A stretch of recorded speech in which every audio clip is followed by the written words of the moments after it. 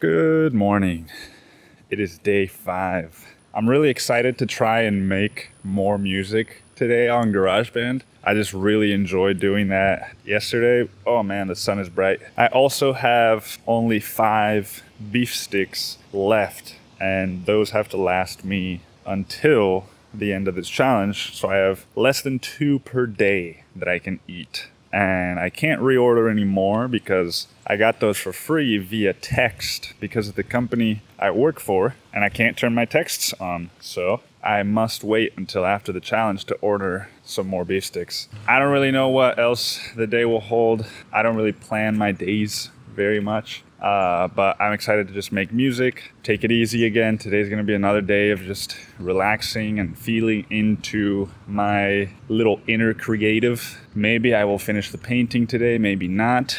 I'm definitely going for a long walk after work. So my lunch break, not sure what I'll do then, but I'm not going to go on 2 walks today because I still feel that little 2 to 3% tingle of, if you don't take it easy, then you might get sick here pretty soon. But other than that, I woke up feeling pretty good, excited. Something that I'm quickly starting to realize is that I am growing a little bit sad that this series will be coming to an end in 3 days. There's been something about recording every day of my life where it just makes my life feel more exciting than maybe it feels when I'm not doing it. It feels like more shit's happening because I'm recording it, and even though I'm not, I'm doing all the same things that I would usually do except for the no music, no videos, no sugar, all that stuff. And I think more than anything, it's just this has been so rewarding for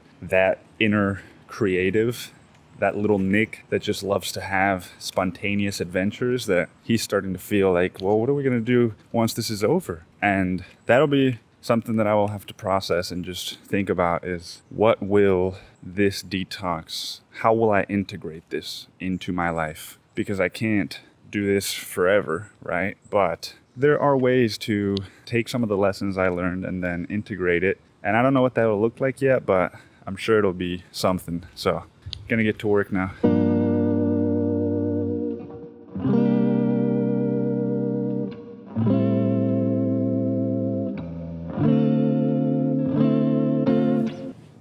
Hey there, buddy. Hey there. Hey, cutie. What are you doing today? Are you looking at the yard, people? Oh, yeah. Oh, yeah, fatty. Oh, no, there she goes. She doesn't like people in her yard. Why are there people in her yard? Tell me, Ellie Bean, why are there people in her yard? I'm gonna get some food, and you're gonna try to eat it, but I'm not gonna give it to you. Oh, but you're gonna eat that instead. Okay.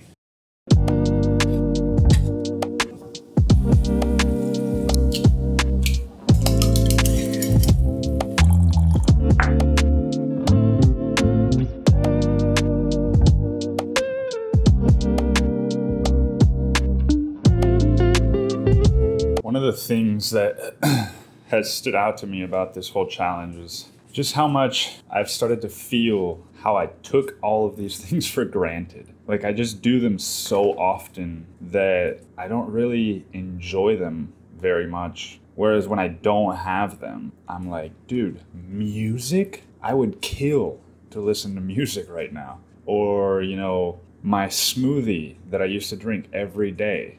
I would kill to drink that smoothie right now. Just all these minor things that really aren't minor at all. At least not when you get them taken away from you. Or, in my case, give them up. But at the same time, it isn't that hard to eat steak and eggs for breakfast every single day with water. And I've really been enjoying not getting distracted by videos. And the new Joe Rogan podcast came out a couple days ago with Theo Von, one of my favorite guests. And yet, when my brother told me that it had come out, I felt this sense of man, why do I care so much about 2 strangers' conversation? I much rather just focus on the people in my life and my actual life. I feel like I've been absorbed into a different world where I am just thinking outside of the box instead of just what should I do now it is also like, how should I do it? And it's like, well, if I'm doing that for you guys, then why don't I do that for myself every day? You know, just make my life interesting or fun in some way. Gonna go on my lunch break now, and I don't know what I'll do. Let's find out.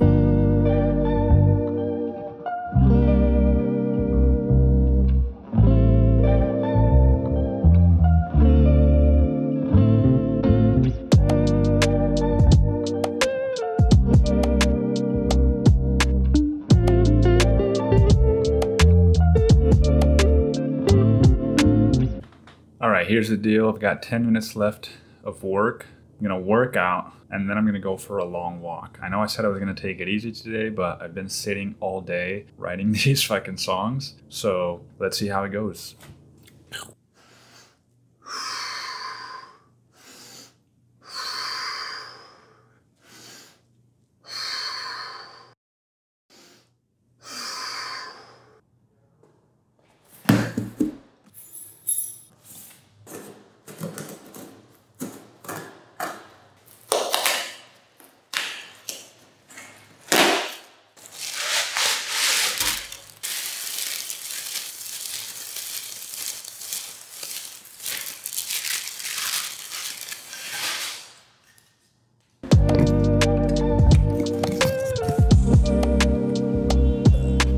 Those do not look like friendly clouds.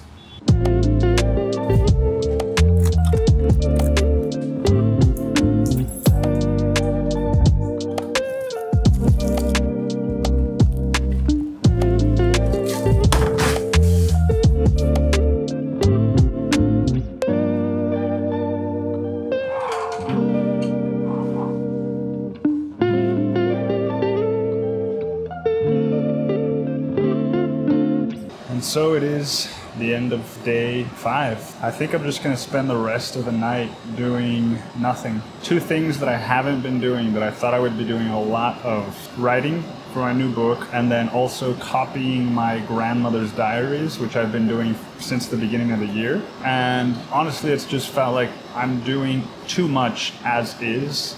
And the whole point of this is not to just distract myself with doing, because I'm really good at that.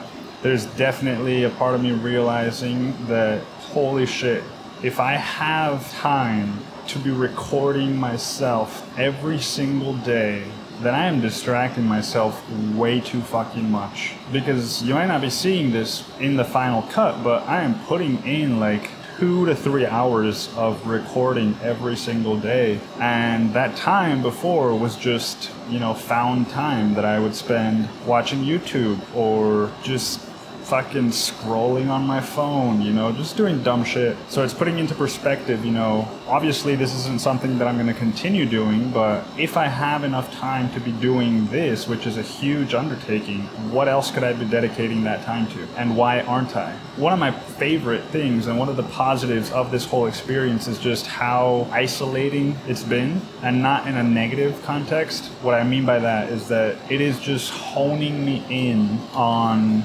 my life. It reminds me of going to friends' houses when I was younger and spending the night, right? And just all of a sudden, I don't have to be alone all the time. And so in a way, it's like tuning out my home life and just really honing in on the present moment of being with my friends and just having the best time of my life. And something else that I've been thinking about, there's a part of me that, you know, longs for consistent Spanish expression in my life, whether that's a podcast or journaling or writing a book in Spanish. At the end of the day, it just feels like not a waste, because I would be doing it for myself, but it feels like with the whole YouTube channel and everything that I'm doing is English, and so it's kind of just this random thing if I start doing a Spanish podcast. But all of that to say that I had really underestimated how much I miss communicating in Spanish. So I don't know, man. There's a part of me that thinks about, do I want to go back to Mexico? It's almost scary to even ask myself that, because what if I do? Logistically, it doesn't really make sense. And I'm not even sure that that's something that I would want to do now at this age, but I can't help think of Mexico and feel peace But anyway, I ate one of my beef sticks. I have 4 left, which leaves me with 2 for the next 2 days. So yeah, I'm feeling pretty confident. I'm surprised at how easy it's been. I don't know if that's just me or if it's the nature of the challenge, because I tried to invite people to do this challenge with me and everyone was like, no phone, fuck that. That's impossible, or what, blah, blah, blah, whatever. They all had excuses. I don't know, maybe it is really difficult and I just have good willpower or something. I don't know what it is, man, but I'm curious if any of you have been trying this, or if you decide to try it after you watch this, what's your experience like? I'm excited for day 6 tomorrow. I love Saturdays. Thank you for tuning in. I hope that you have been enjoying this. I hope you have a wonderful night, and I will see you in the morning. Bye-bye.